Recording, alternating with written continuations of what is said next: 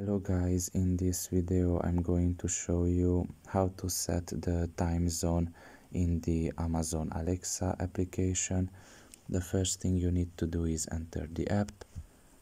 After you have done that and you are in the home page, you should look at the bottom of your right corner and there you will find the more option. Press on it, and here in this page you should select the settings. And after doing so, you should press here on the third option, which is device settings. After doing so, you should select here a device. In this case, I only have Alexa on this phone, so I'm going to press on that. And here, if you scroll down a little bit, you will see the time zone option. You just press on it and you can select here the time zone if you want to. So here I already have Europe selected.